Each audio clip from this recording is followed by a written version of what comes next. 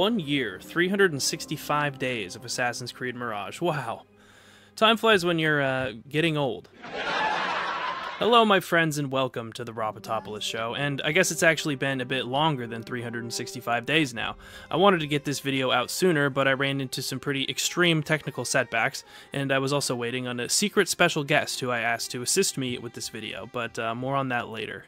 If you're a regular viewer of mine, I don't need to tell you how special of a game AC Mirage is to me, and if you're not a regular viewer of mine, let me just tell you, Assassin's Creed Mirage is a special game to me. A lot of other creators have made videos like this one, giving their takes on this so-called return to roots experience from Ubisoft Bordeaux after giving the game some time to breathe.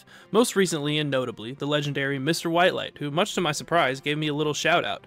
So thank you so much for that. Consider this me returning the favor, not that he needs any help from little old me. And while I greatly appreciate any little crumb of recognition I can get, I do have a confession to make.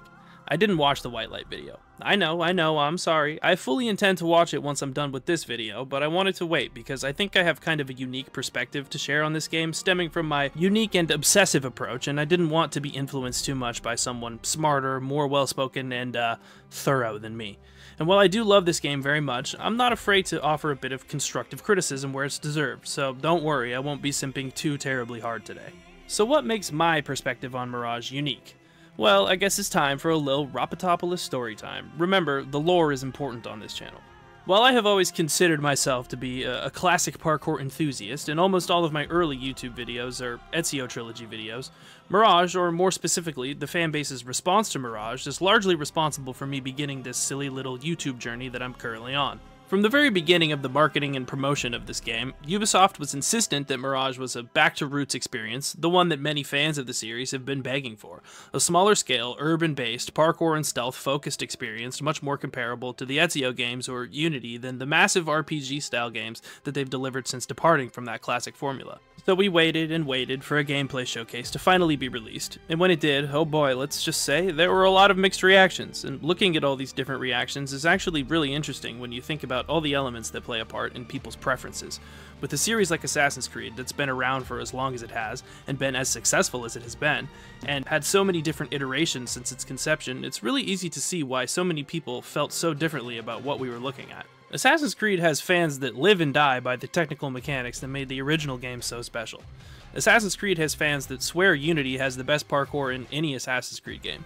Assassin's Creed has fans that have played 3,000 hours of Odyssey and then never touched another AC game.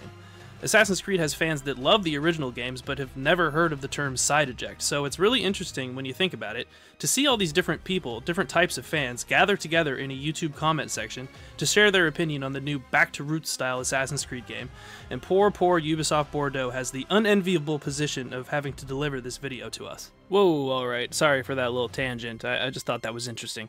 Anyways, the reactions. The tech nerds were disappointed, but not surprised to see what appeared to be the clunky, magnetized, hyper-contextual parkour of the RPG games. RPG fans were excited to see a familiar system in a more dense urban environment.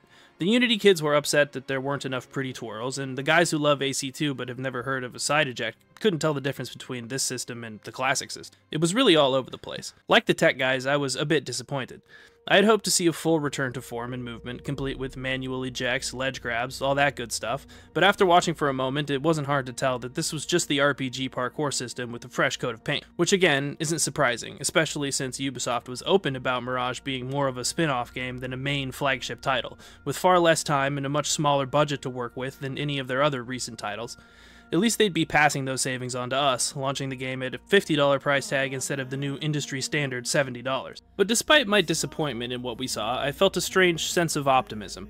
The parkour route taken in the demo was boring, unimaginative, and predetermined, but that's kind of expected from these types of gameplay demos, and even the very best Assassin's Creed games had these kind of predetermined parkour paths paved for you. It was always up to the player to break free from those paths. Upon looking closer at the architecture around Bassam, you can see more beams, more handholds, windows, more stuff to interact with. This demo doesn't really give us a great look at what Baghdad really has to offer, but from what we could see, I couldn't help but smell potential. In the days following this gameplay demonstration, I started to see a bunch of videos popping up on my YouTube recommendations of old-school, classic Assassin's Creed parkour videos.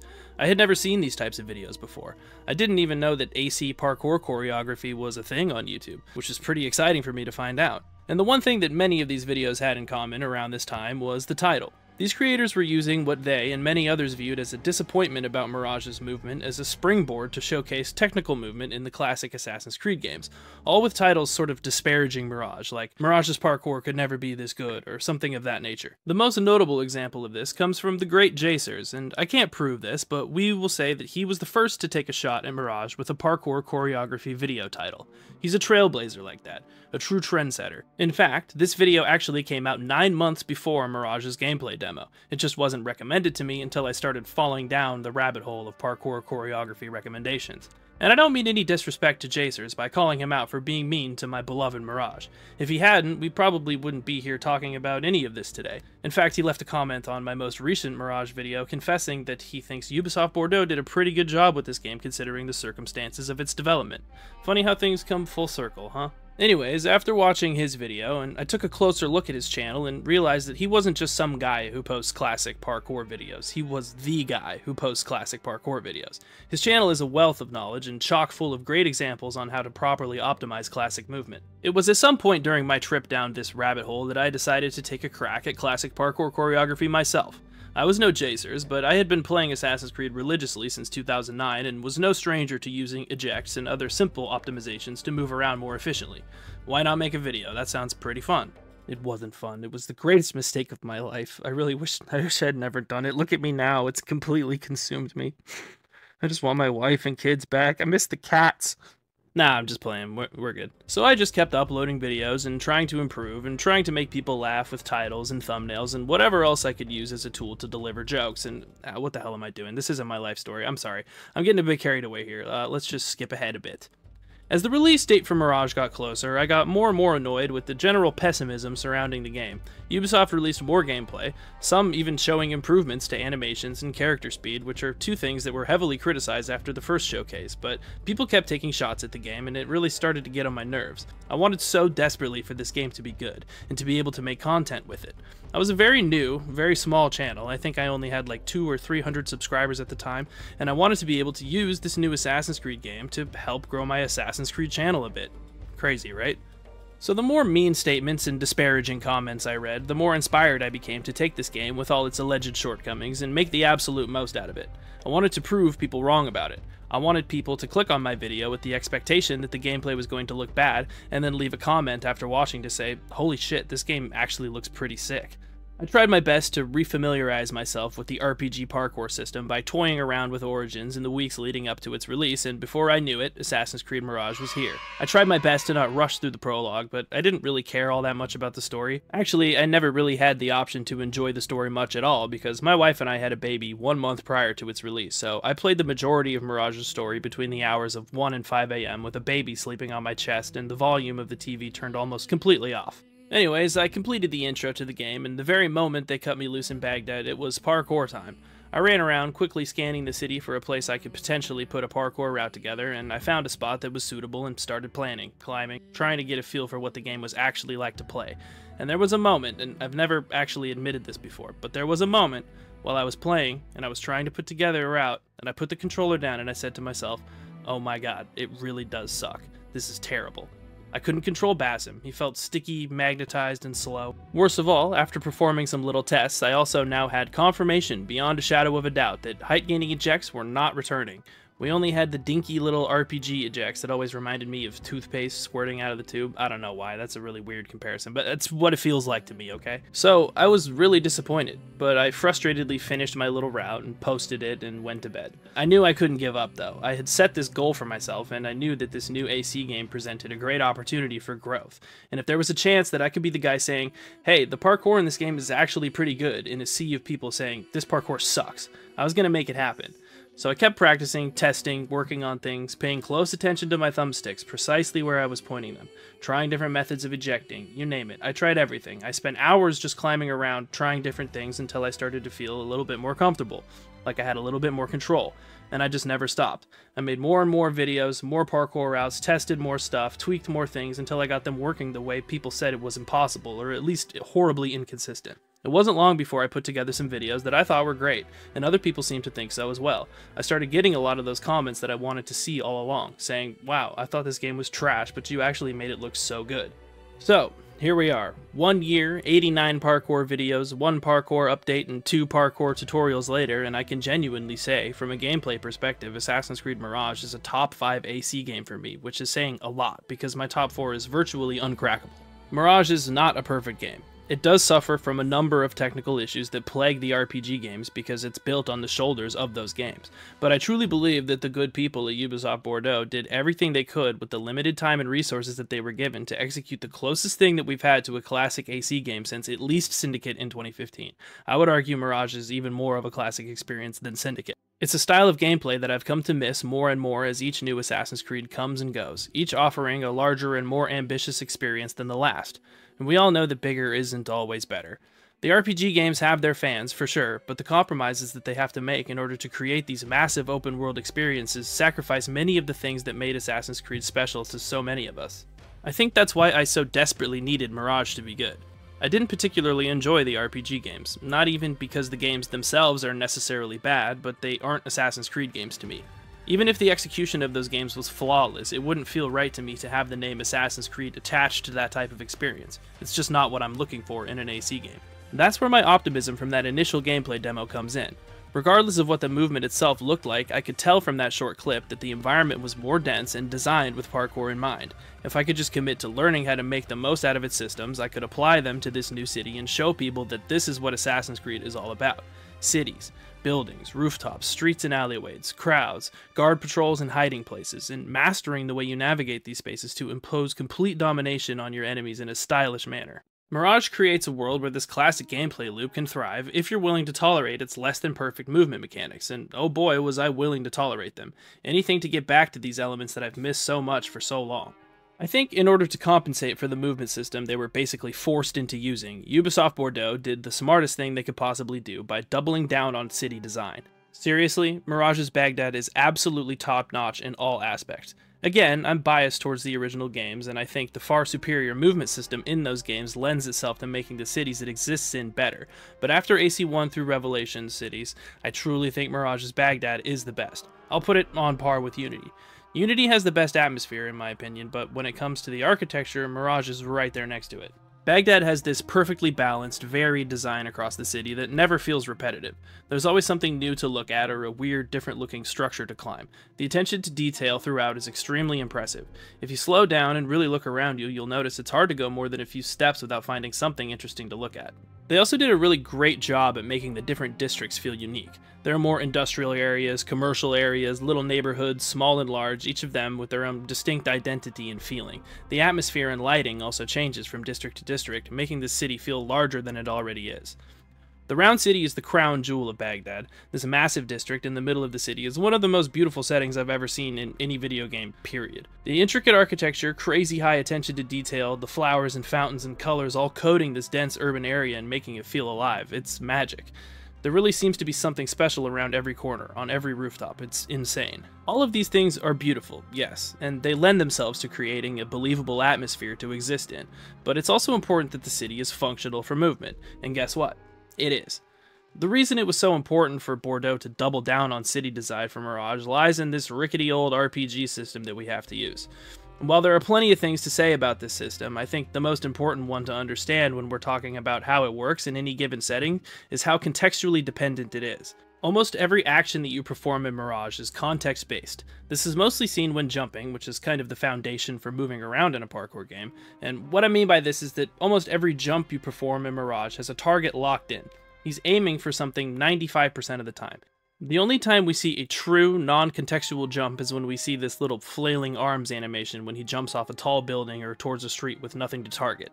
Other than these jumps, basically every step you take in this game has a target as determined by the game and the player's input that keep Basim moving fluidly from object to object. This is the way movement in AC has been since Unity, and while you could say that even the classic games or the Kenway Saga games have a high number of these kinds of contextual moves happening constantly, it was always much easier to break free from those chains and move kind of off this predetermined grid whenever you choose to do so.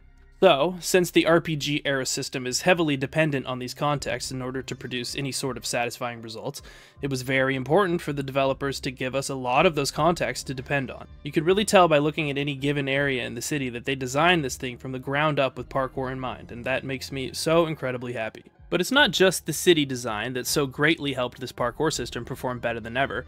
They also improved, well, the performance of the parkour system itself. Mirage makes improvements to the RPG system's speed, and probably more importantly, the infamous heaviness of those games. It was always a strange thing to see Bayek's ability to sometimes pull off these long jumps and other times just drop like a rock. Mirage balanced that out to create a more reliable and consistent feeling of smoothness, which is extremely important in a game like this. And of course, the most legendary thing that Mirage did for us lies in the post-launch parkour update.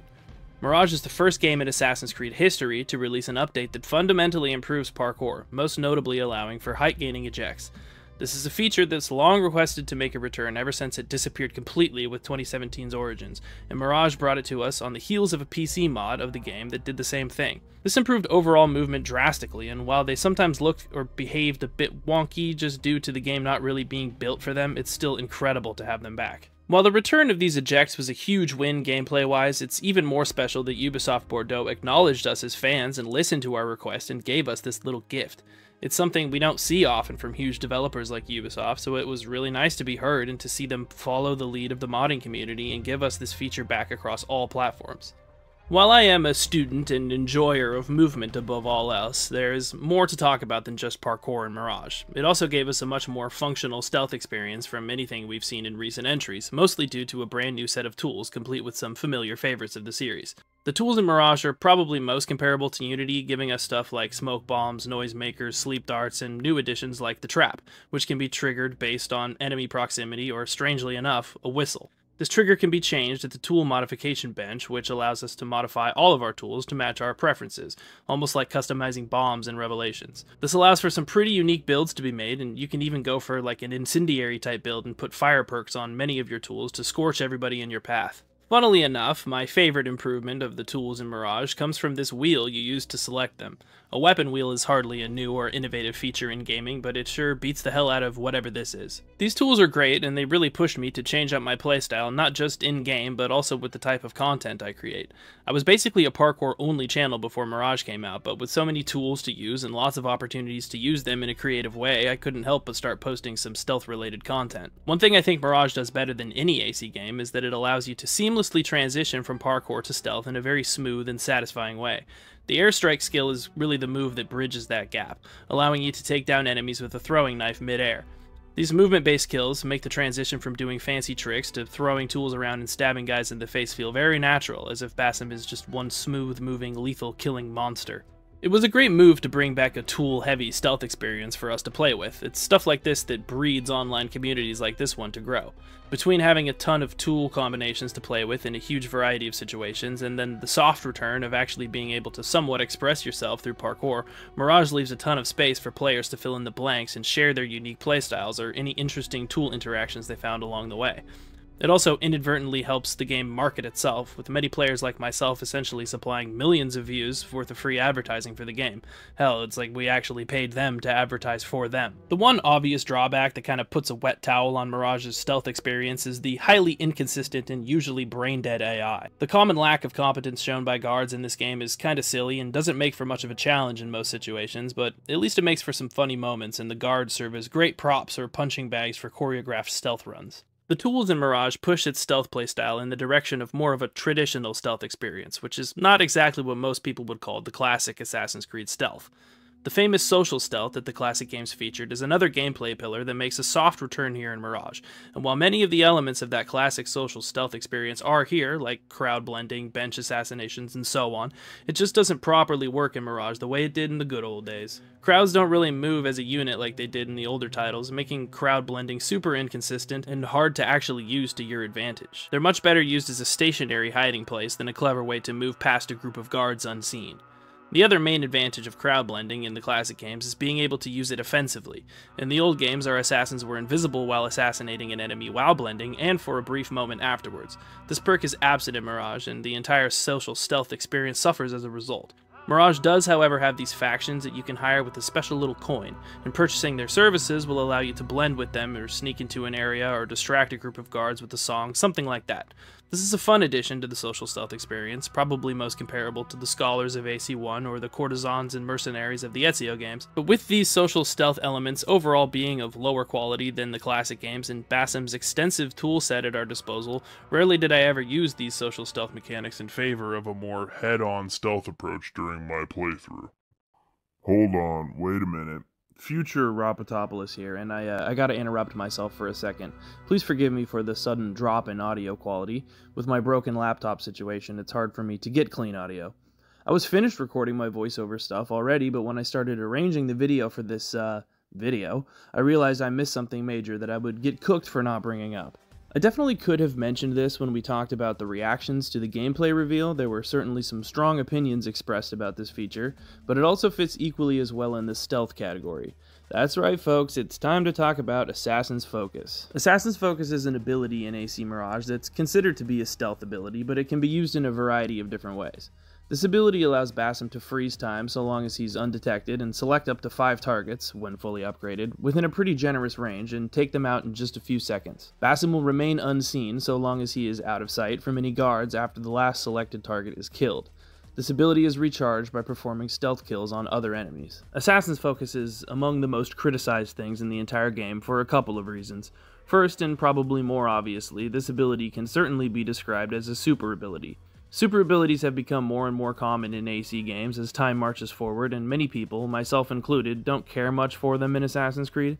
This series was built on playable characters who possess extremely high levels of somewhat believable human abilities, so the addition of superpowers in these games just feels wrong. Assassin's Focus is explained by developers as a glitch in the Animus, with Basim moving so quickly that the simulation can't render his movements properly. I don't necessarily mind this explanation, but if I remember correctly, it isn't explained that way narratively within the game itself, only behind the scenes. Plus, Basim reacts in a matter of surprise the first time we use this ability in-game, indicating that he also realizes something very strange just happened, perhaps beyond just being impressed by his own speed. There are a couple more non-canon fan-made theories of other ways this ability could be explained that I actually like better, my favorite being that Basim sort of enters a flow state where he's so focused, hence the name, that he attacks his enemies almost autonomously, without thinking. And since he's operating in such a way, and the Animus being a machine that renders its visuals from memory, the gaps in Basim's memory when he enters this focused state are unable to be rendered at all.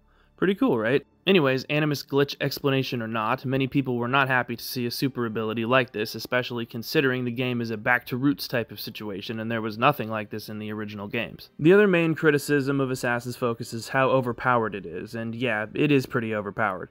Taking out 5 targets at once, especially with the generous range we're given, can be pretty game-breaking. I personally like using Assassin's Focus as a nice little finishing move to a combo, or as a tool for movement to reach an area you wouldn't normally be able to. It's also nice to be able to strategically place yourself in different areas depending on your situation. I almost never use it to chain kill because, again, it feels too overpowered. But using it after a mid-air throwing knife to take out an additional target kind of restores some of the skill involved in its use, and I think it actually looks pretty cool. Especially when you get to see a dude get hit in the face with a knife in slow motion. One other cool little observation I heard Leo K make about Assassin's Focus is that it can be used to extend the duration of your tool's effects, like here in this clip I used earlier. Using Assassin's Focus after throwing this smoke bomb lets us skip the run over to this guy. Now he's dead, and effectively no time has passed since I threw that bomb. So after a quick climb and jog back over here, these two guys are still getting hotboxed, ready to be taken out. I definitely understand why some people don't like Assassin's Focus. I would even agree that it probably doesn't belong in this game, but I don't mind it. It does make Mirage unique. No other AC game has this ability. And after the first time you use it in the story, you never have to touch it again if you so choose. And you're free to use it however you want, so it doesn't really hurt the game if you're one of the people who just hate it so much. Just ignore it, it can't hurt you. The combat in Mirage is probably the unanimously decided weak point of the entire game. It offers kind of a perfect miniature bite-sized example of what Mirage is overall, with a sort of recreation of an old-school style of counter-based combat, but it's obvious to see that it's very much born of RPG DNA. Basim is advertised as a bit of a glass cannon. The game encourages you to avoid combat situations at all costs, because just a few hits will send Basim to his grave. But the true incentive to avoid Mirage's combat is the overall unsatisfying experience it offers. One of the most popular criticisms of combat is the fact that enemies seem entirely unfazed by your light attacks, making it feel like Basim is swinging around a pool noodle. This can be avoided by exclusively using heavy attacks, but that robs the system of about half of the very little variety that it has. With only one weapon style to play with and your only real offensive moves being light, heavy attacks, and kick, there's really not much depth to be found. The kick can be pretty fun though, I gotta admit. Launching guards off rooftops or in harm's way of other environmental hazards can be pretty fun, and they also can be used in combination with tools to make for some satisfying moments. There are actually quite a few incredibly badass sword finishers that can occur, some really brutal stuff. Unfortunately, they don't happen nearly as often as I'd like. The absolute best way to spice up combat in Mirage is to use tools mid-fight. It can really level the playing field if you're ever outnumbered, and using them to end things quickly will oftentimes avoid the chances of something awkward or stupid looking happening. Mirage's combat is definitely an afterthought. It feels like it kind of only exists because it has to, and while there are a few treats to be found that can offer some fun gameplay, combat just isn't the focus of this game, and with developmental resources stretched as thin as they were for this title, I'm willing to give my friends at Bordeaux a pass for not quite sticking the landing in the combat department. Well, geez, I think that covers everything that I wanted to talk about gameplay-wise for Mirage, and it's just really unfortunate that I have this huge hole missing in my head as far as the story goes. It feels plain wrong to release this video without even mentioning anything story-related. That's why I enlisted the help of Assassin's Creed YouTube legend, Altair Stealth, or maybe you know him as the Spaniard, to sub in and help me finish this thing off. Can you believe this guy is two guys at the same time, folks? I have a hard enough time just being one guy, jeez. Okay, Mr. Stealth, why don't you tell us what you thought of the story in Mirage? Hello everyone, I'm the Spaniard, or Altair Stealth depending on which channel you had the misfortune of coming across first, and I've been wrangled in by Rob to tell you my overall thoughts on the game's narrative, whether it succeeds, fails, or falls somewhere in between like most things coming out of Ubisoft these days. Mirage's narrative seemed mostly pre-written by the time the trailer dropped. Ubisoft Bordeaux had a unique challenge of having to write a story whose conclusion we had already witnessed, and whose main villain, or culprit for the tragedy, had already shown his face. This left the narrative team with an even harder challenge when making this game. A challenge that was added onto the pre-existing huge task of going back to the roots with its assassin storyline, a quest that anyone can tell you is almost impossible to pull off while pleasing everyone. And please everyone, it did not. Similar to the parkour and other areas of the game, the story was received with mixed criticism. Just like Rob, I wanted people to be proved wrong, and have the story turn out to be fantastic and great. Perhaps it was simply wishful thinking because this was a story that we had never really seen before, at least not to this extent.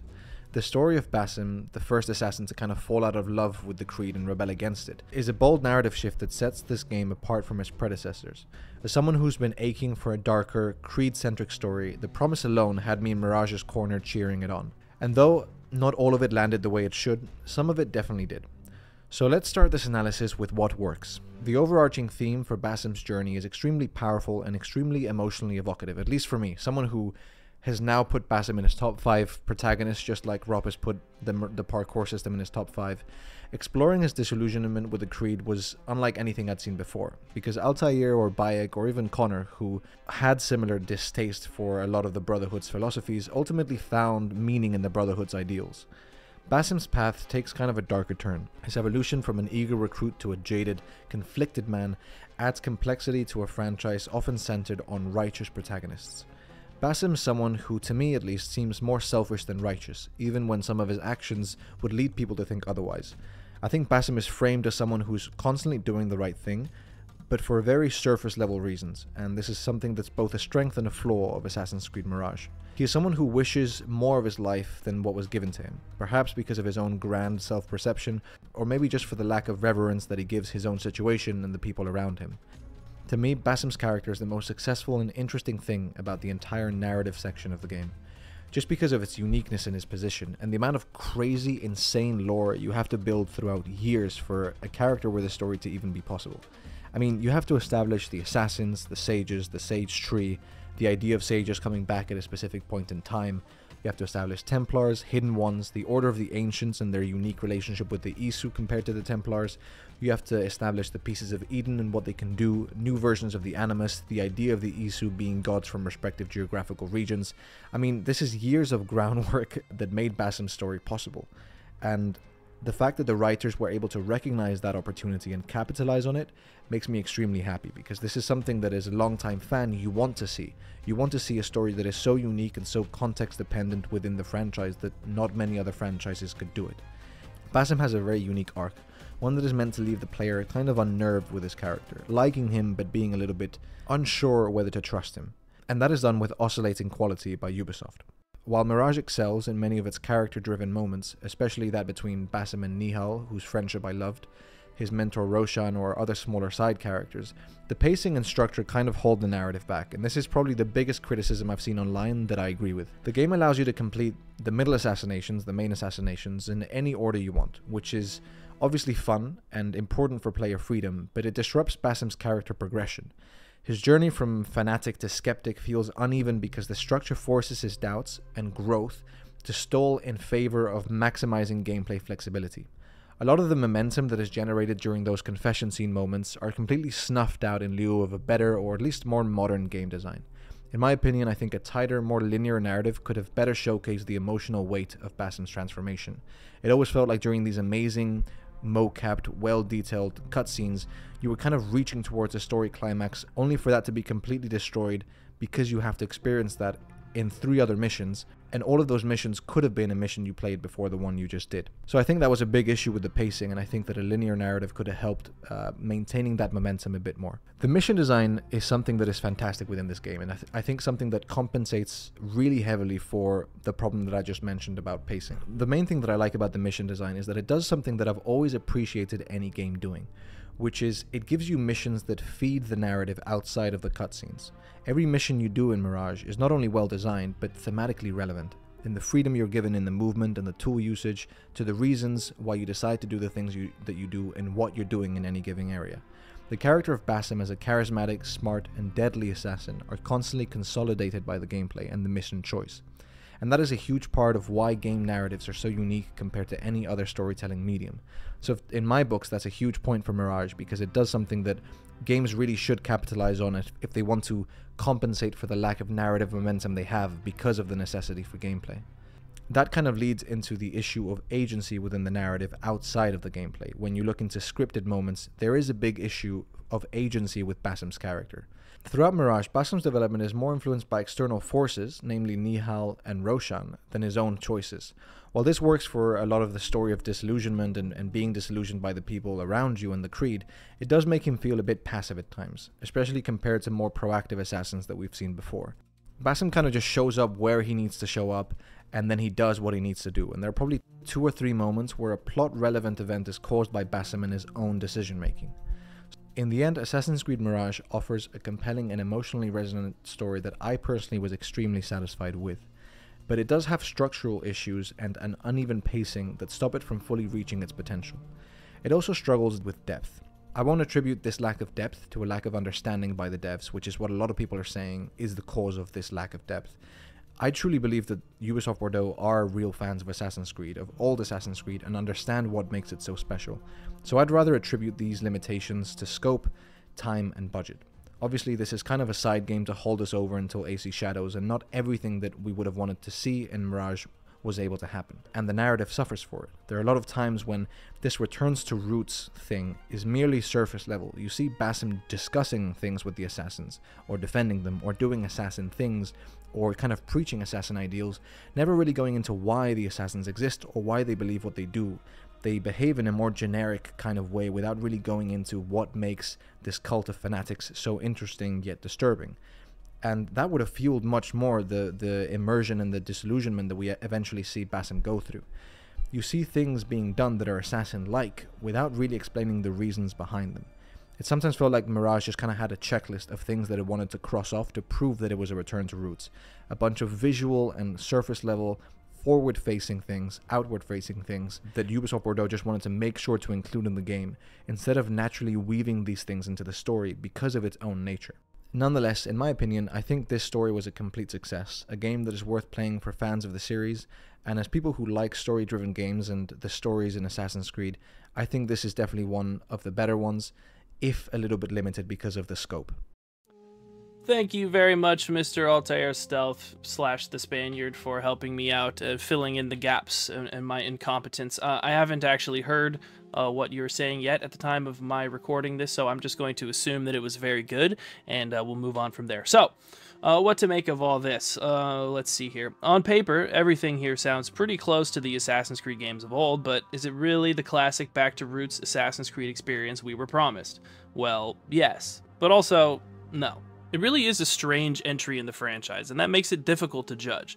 It certainly has many elements of the classic games, but it's weighed down by a lot of RPG baggage that already has a not-so-spectacular reputation amongst Mirage's target audience, old-school fans. It can be difficult to look past these systems that so many of us have grown to hate in order to enjoy the rest of the experience we've been presented with. At its core, the way this game plays, it feels like the RPG games, the same games that stole away this classic experience from us in the first place. So it's difficult for some people to look past. But if you're willing to push through it, if you're willing to work with all the weird little quirks that come with this RPG foundation that this game is built upon, I think you'll find that there's a lot to enjoy for classic fans. And it's clear that Ubisoft Bordeaux cares about this game and loves Assassin's Creed like we do, and that they did everything they could with the limited resources they were given to deliver as close to a classic Assassin's Creed experience as they possibly could. Those classic games were magic. The Ezio trilogy is so intertwined with my high school years, it feels like it's burned into my very soul. I know it probably feels the same for many of you. And that's a really difficult thing to try to recapture, an impossible standard to try to live up to. Mirage did its best to try and do just that, but I think a year later, after giving the game some time to breathe, it's clear to me that a true classic Assassin's Creed experience can't be made by Frankensteining a bunch of newer mechanics together over a project with less time and a smaller budget than you're willing to give to your other games. If you're really going to try to recapture the magic that made this series so popular in the first place, it needs to be a priority. It needs to be built from the ground up, taking all the gameplay pillars from the original games and investing the time and effort it takes to make them just as good as they were back then. It needs a mechanically deep parkour system that allows for creative freedom and risk-taking. It needs fully operational social stealth that rewards players for using it in a thoughtful way. It needs mission design that truly gives us options in our approach and lets us tackle them as we see fit. These things need to be prioritized and built specifically for a classic Assassin's Creed game instead of forcing a small team to take leftover pieces from the games that robbed us of that experience in order to emulate it. The first 4 games are very special games, and for people like me who love them so much, they're an almost impossibly high standard to reach.